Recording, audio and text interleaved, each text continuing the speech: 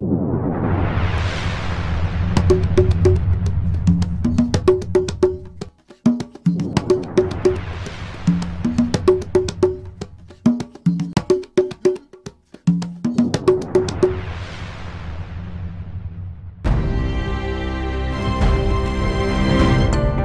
Global Development Network was established in 1999 under the visionary leadership of personalities from the World Bank.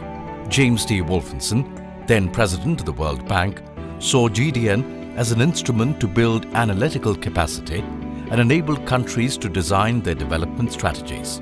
Today, GDN is recognized as an international organization supporting Southern researchers and is uniquely positioned to enhance economic and social research capacity globally.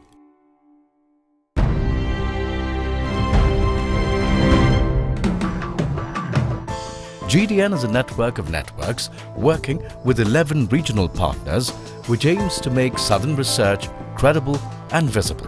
Our goal is to have better development policies in developing countries, policies that are conducted locally, policies that are informed by a local debate and not only by advice coming from the outside world. This is why training researchers in developing countries is, I believe, a major contribution to development.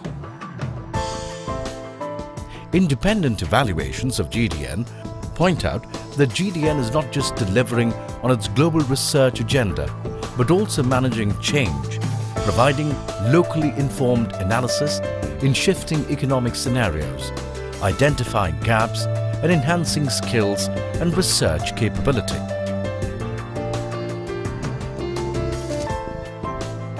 Backing up economic and social policy with facts and robust analysis ensures more effective policy making, informed social discourse and potentially accelerated development and growth. Our goal is not only to give new skills to researchers.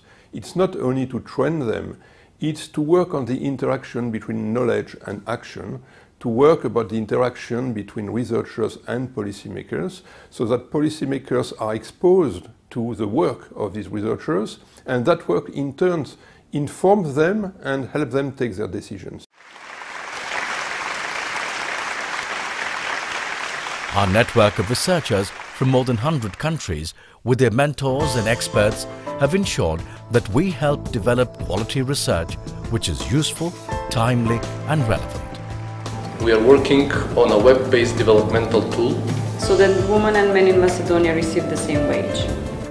GDN has connected developing country researchers with their peers, both in other developing countries and in the developed world.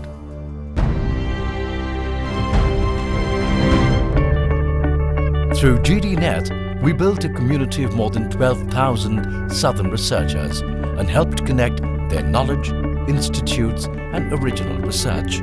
GDN linked people from all corners of the world and has kept them up to date with the latest thinking in the field. Global research projects, global research competition and regional research competitions have provided opportunities to researchers to actively develop skills over a period of time. They all encourage the exchange of knowledge and fostering broader South-South collaboration.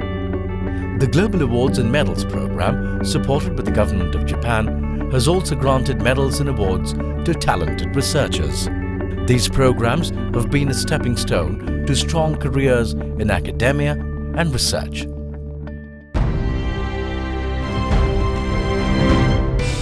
GDN focuses on two fronts: strengthen scientific research capacity in areas with a clear knowledge gap and train researchers to better interact with policymakers through various mechanisms.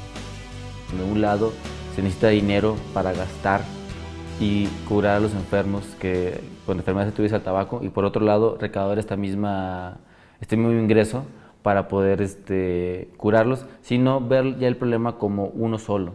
Claro, definitivamente las campañas son una forma de comunicar, digamos, el problema. Our policy workshops and seminars connect research and policy making and contribute to better evidence-informed policies. I want to congratulate the authors of that paper I was discussing with my colleague how we can take the results of that exercise forward. Stakeholders say that our greatest contribution is in providing a global forum for exchange of ideas, knowledge sharing and voice for developing country researchers. Social media has also led to a substantial increase in collaboration and exchange of research.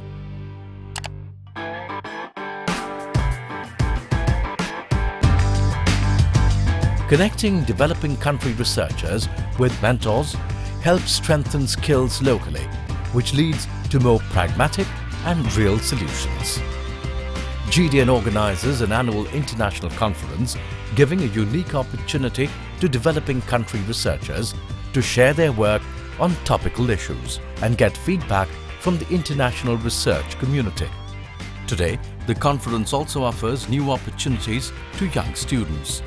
In Accra, African university students have participated in an essay competition on Imagining the Future of Africa 2025 to attend the conference. GDN has built support at the highest political level to inform public policy globally through its research capacity building activities.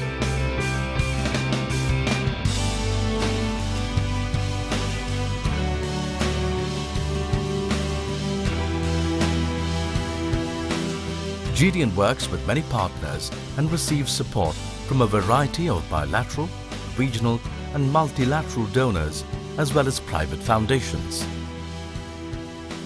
GDN has created a network of regional partners, managed complex cross-country research programs on relevant and researchable themes, and is positioned as a trusted international global organization.